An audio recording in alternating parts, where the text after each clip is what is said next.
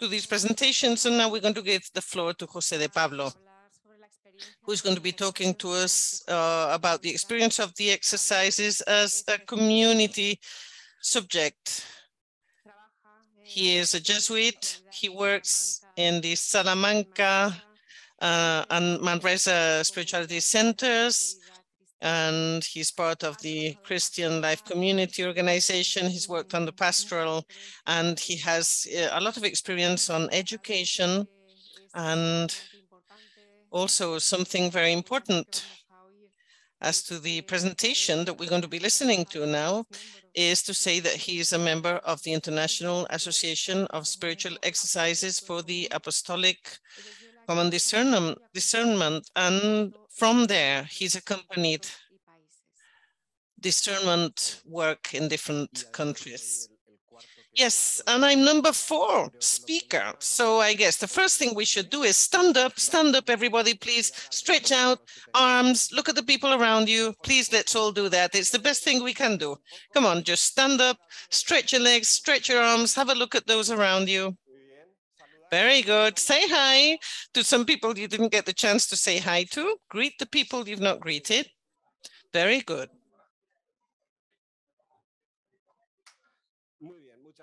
Very good. Thank you so much. This is the best minute of my presentation, believe me. Because as we're going to be talking about the experience of the exercises with the community subject, we are more now a community subject, aren't we? Well, what I wanted to do today is very simply talk about 3 axes. One is the basic convictions. What are our convictions in order to talk about an experience of the exercises with a community service? Then we look or go along a historical overview, although you'll have all that written out in the final document that will be uploaded, but here I'll try just and give you a summary of the historical parkour. And then before we go into the concrete method of the exercises for a community subject, I'm going to do what typically is done in websites, which is to answer the frequently asked questions, FAQs. And all the time I've been working on spiritual exercises for groups or for what we might call a corporate or community subject, many questions come up, and I'll try and answer these questions, giving you the specific example of the Buenos Aires experience not long ago. So if I have time, I'll get to that too. First thing to think about is whether the spiritual exercises are useful.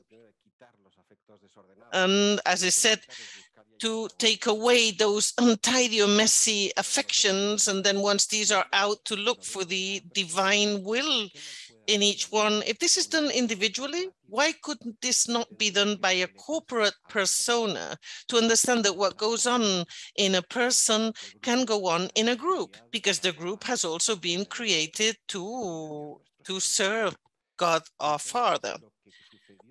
And what happened here 500 years ago was a personal experience of Saint Ignatius, is something that can also be a group experience. It can also be something that moves everyone if we focus on 2 initial convictions.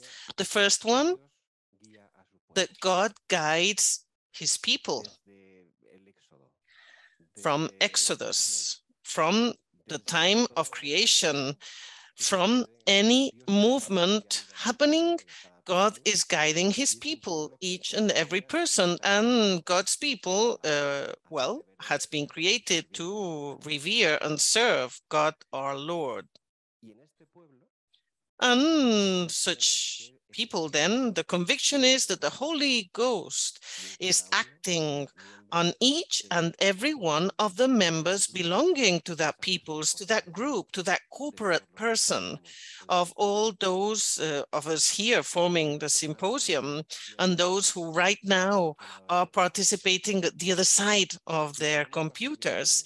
If we have the full conviction about the fact that God loves and guides his peoples, and that these are through the Holy Ghost acting in diversity and receiving all this in a plural form, then we can indeed think of the spiritual exercises as something that is useful and good for the corporate subject.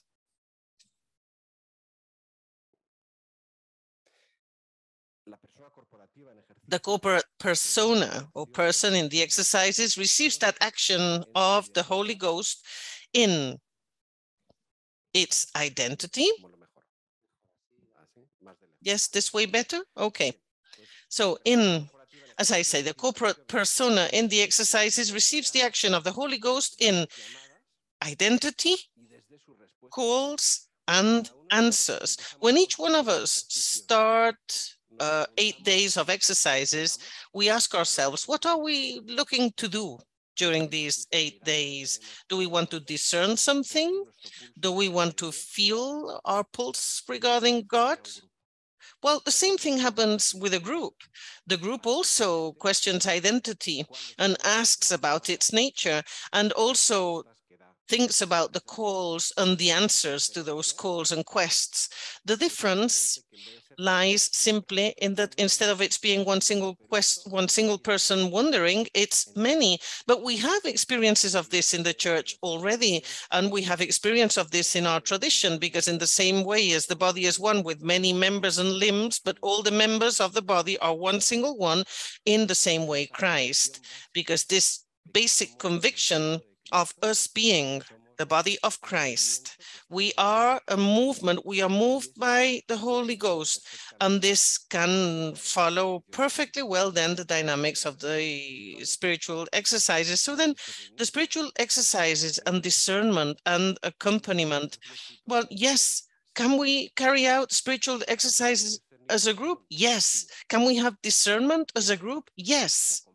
But there is this accompaniment as a group as well. What I have learned in this association to which I belong is that this common group discernment is accompanied as a group, and it's better to have facilitators, a group of facilitators. It's not so much the director, but rather a group, a team of persons accompanying who are facilitators and have their own dynamics of prayer, spiritual conversation, in order to continue to accompany the group in the best way possible without focusing in what one person might see or another is not seeing. So then the discernment is common and a group discernment. That's why it's so important to create a group. And about this historical overview I mentioned, and as we have them, I'd like to talk about the Rambla and Lozano publication. We have them there to follow historically all the texts. This is the best thing that's been written, really. It's a gathering that I would really recommend you to read. What I'm going to mention, and this is a recent historical journey. Simply, if you have a look at the bottom part, those would be the general congregations and the letters and documents of the general fathers about common discernment. So in the General Congregation 32, and we mentioned it before, about the possibility of sin as social sin, structural as structures of sin, well then everything that is establishing a common discernment, and so then common exercises also gained greater meaning. And if you see in the upper part of the figures on the timeline, you see two associations that come up, which are those that in fact mobilize all this in the north of the US and Canada, and later on in Europe. In the United States, in the 70s, we see the birth of the Ignatian spiritual exercises for the corporate person, which is a group of Jesuits and lay people and also religious people who start to want to convey to groups the experience of the spiritual exercises, and they gather and work on a manual using the book of the spiritual exercises, but led or taken to specific exercises that the group can do. And they publish a number of booklets, one of these focusing group energies. And later on, Jesuits who had trained in Toronto and who had retained that experience of working with ISEP brought this to Europe, especially to the South Belgium province. Michel Bach, who's the specialist, Franciana as well, who's over there, was also one of the number. So I'm one of the newcomers, we might say. Yes, one of the newcomers. If you want to know more, ask Frank or other members. And ESDAC in 2006 published the practice of common discernment. ESDAC means spiritual exercises for the apostolic discernment in common. And this is a group of about 60 people right now distributed among Europe, some in America, some in Africa, and especially in Europe, it's between France, Belgium, and some in Italy. And this group, ESDAC, facilitates or offers discernment of spiritual exercises for groups. It might be groups of 9 to 10 people, up to groups like the one I'll be telling you about later on of 250 people. So as you can see in this timeline parkour, the publications we see are here and here and here. And I would like to highlight this last one, which is the one that unites all these experiences. So on the one hand, these are compendia of experiences and also guidebooks or manuals to accompany the experiences, which would be the methodological essence or steps of all this. Well, first and foremost, to discover the vital moment of the group and to distinguish when the exercises are done, if we are in a moment in which we can look for a more situation type discernment that is about our identity and ask ourselves about the calls that we may have, or is the group maybe rather in a moment of choosing, of choice and election, so then time of change, and then a decision has to be made, an apostolic decision has to be made. So in the same way as the person who goes for 8 days exercises a year, and the person starts by wondering, why am I here? What is it I want to find in these exercises? Well, in the same exact way, the group will have to ask, like the disciples at the beginning of St. John's Gospel. So what are you searching? What are you looking for? And on the basis of this, start with the different possibilities. From this, I go on to what I was telling you about, these frequently asked questions, how to adapt from what is individual to what is for the group. What are the main tools? How to identify the spiritual motions in a group? Is it possible to have ignition indifference in a group? Are there different levels of consensus amongst the group? Is it possible to go on from the I to the us when we talk about exercises, discernment, and apostolic planning, and then the concrete specific experience of Buenos Aires I want to tell you about? How to adapt a group to the itinerary of the exercises. This has a lot to do with the way in which a group starts. And it starts with the initial questions when a group comes close to a team of facilitators, and one has to know very well what the group is looking for, the type of questions that they are posing, because each person in the group might ask the questions of the dialogue of the Misericord, the colloquium, but a person can also ask at a group level, what did we do for Christ? What are we doing for Christ? What will we do for Christ? And how the focus changes when I want to give a personal answer or when I think this as a group. Think of the groups in which you will participate. A group of teachers at the Granada University, for example, group of the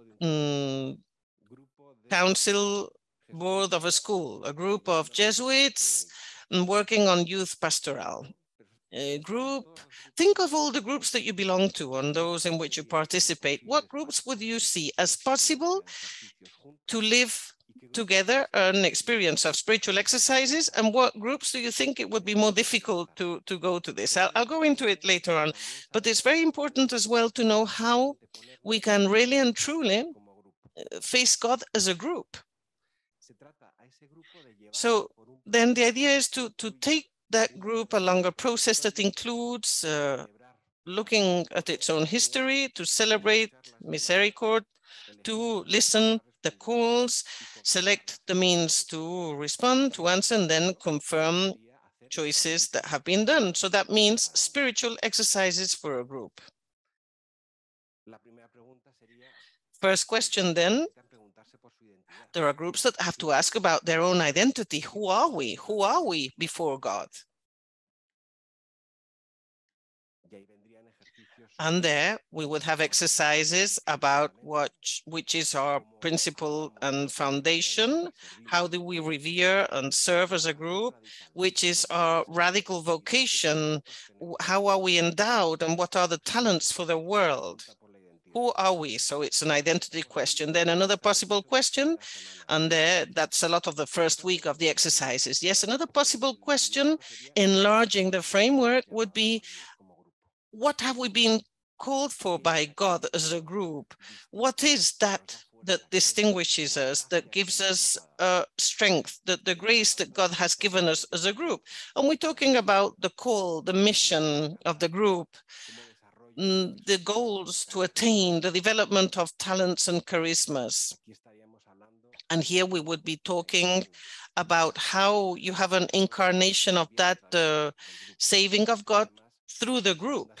It would be more the second week of the spiritual exercise, that question about what. But as well, of course, there's the question of how. How do we respond to that call? And here's when things become a bit confused, especially when we talk about the means, right? Because here it's not only how do we feel regarding God, but rather, do we institutionalize or not? What planning, what resources do we have, with what people? This question about how leads to other questions. What with, who with, when, where? Who's going to pay for this? Can you pray to God as a group? Yes. But here you have to count on that there might be failures. Human means and divine means are not the same, and sometimes divinity hides. And there are times when we make divinity be hidden, yes, as a group. So these would be now third and fourth weeks of the spiritual exercises, because you foster life and death and resurrection. And it is what's, the Christian ministry in its full force lived as a group. And what the group wanted from the beginning is, Lord, what do you want from us? And to accompany this experience, of course, it's the group that has to follow the steps. Those of us accompanying are the ones in the center, simply accompanying and giving every help to continue forward. This I'll be very quick about, but it's quite interesting maybe to stop here. Every group has a process: birth, life, and death. I mean, a group is born, it has energy, it grows. The group knows full well what it is. It has its own identity, what it is there for, what the call is, how to develop the call, to think about the beginning of any group in which you might have participated. Yeah, when we created that parish and with that group to study whatever, when we created this fantastic NGO, well, think of all that moment of this energy of birth and growth. Yeah, you experience life in fullness.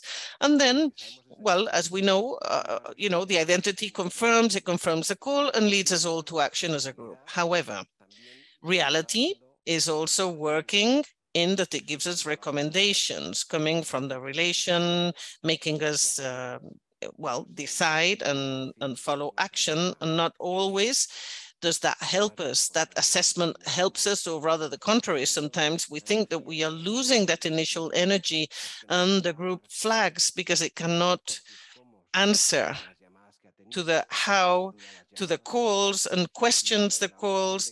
And then in the assessment, well, it is seen that those calls cannot be met in the current situation, and the group even questions its own identity, and then the group loses energy, and some groups eventually die. Have you been in any group that died? Any group that disappeared? I remember the last nun of a congregation. She was happy, but happy because she knew where she was, and she knew where she had been, and she didn't live it as though that were the terrible, horrible death of no future. She lived it as a resurrection of the spirit in the church that will continue. I remember. So in these processes, the group has to know exactly where it is in order to focus on who it is or what it has to do or how to respond. Each one of these three questions has its own spiritual exercises, and I'm not going to go in them because it would take much longer, and it'll be in the final text. Where I'm going to focus now is which are the main tools for these group spiritual exercises. Well, as you might understand, it's personal praying, because you need that too. Then spiritual conversation as well, and the plenary meeting. If we follow these steps of points for praying, personal praying, but you know, it's not only let's pray and then let's talk about what we have to talk, and then yeah, all very nice, a PowerPoint, some music, 5 minutes to pray, and that's it. No way. Let's change the order. Let's pray for an hour, a full hour before we talk. And when we talk, let's talk in an ordered manner, because every person in the group has something to say, because the Spirit, the Holy Ghost, is with all. And let's have 3 rounds to listen to each other. One in which every person talks for 5 minutes. Another in which we don't repeat but reply to what each person has said. And a third one with a colloquium with the Lord, and to mention what moved our hearts. I can't give more detail about the main tool, but it is, of course, spiritual conversation.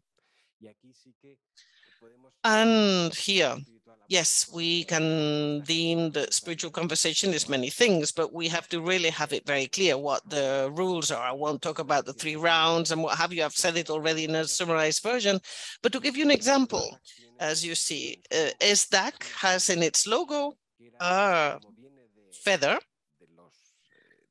And of course, as it comes from the spiritual exercises that were done as a group in the north of Canada, of the original peoples there, they had this, well, who had the eagle's feather in the group in his hand was the person that had the spirit to talk and to be listened to by the others. And then in the spiritual conversation of the group in SDAC, they leave the feather in the center of the group, and the person taking the feather has the right to speak and the right to be listened to.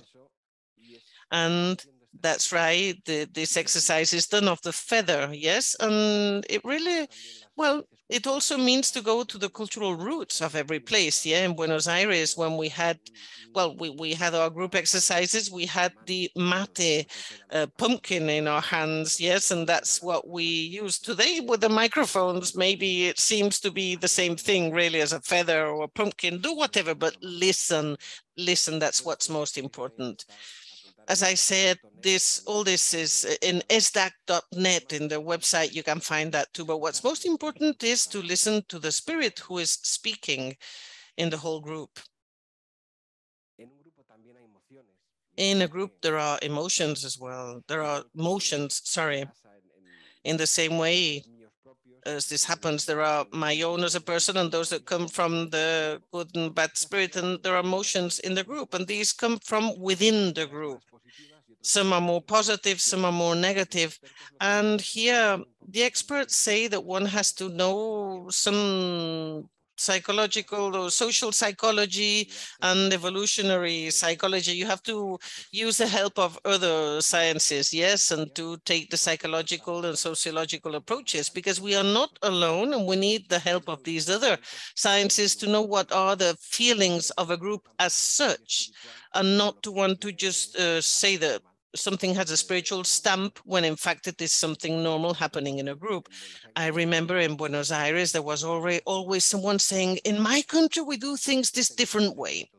Well, listen, this is the method we have. Then other people would say, oh, yes, I've traveled 14,000 miles to come here for a retreat.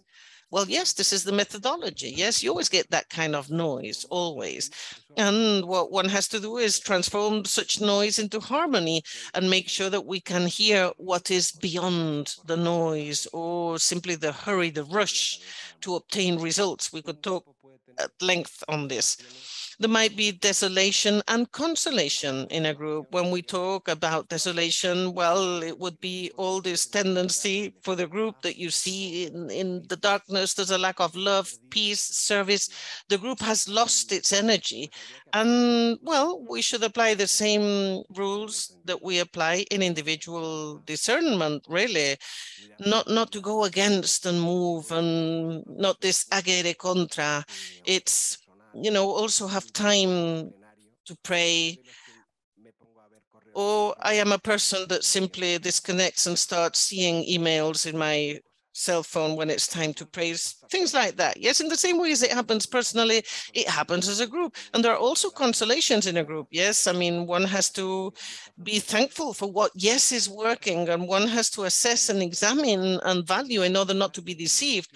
The group might find itself in different moments. A group might be like the disciples at different moments and Pentecostal times, and then the group might be as well like the Emmaus disciples that had to go from the sadness of the cross to the happiness of resurrection. But the group might be living times such as the third moment, yes, in the Jerusalem Concilium, where one has to stop and reflect and analyze and see where God is calling us to go. Well, in the same way as we react and we decide and we choose and we have times and modes, personally, the same thing happens with groups. And is it possible to have indifference in a group? Well, the first thing that one should say is that Ignatius never talks about indifference as a singular noun, but rather what he says is it is necessary to become indifferent. Yes, as a verb, an action verb, to become indifferent. Okay, so the group as well can become indifferent. It is really, well, to let itself be moved by the main tool, which, as we saw, is spiritual conversation. Within a group, you have different relations and conditioning factors. It's not the same thing for me to pay you a salary, but maybe I'm married to your sister. And furthermore, I don't know, you won the lottery, I've not, whatever. There are so many relationships going on, and they're going to be in a group and they're going to make it more difficult for the group. And the only way to get through this is to pray, and have spiritual conversation. And this slowly and gradually is going to make or transform those existing relations. They're not the elephant in the room, yeah, not at all. One has to acknowledge them, but they can be assumed, and then one can look together for consensus. And what is this consensus? Well, consensus is different from unanimity. Consensus in a group is one united feeling, and it's different from unanimity, which is one single voice. They all felt the same thing. It doesn't mean that they all said the same thing. And looking for consensus means to look for the route in which our hearts are all together and can move us towards doing things. And it is not the idea of looking for a majority, but rather to look where the hearts coincide. And there were many levels of consensus. The deepest is the one of identity. We are united as followers of Christ.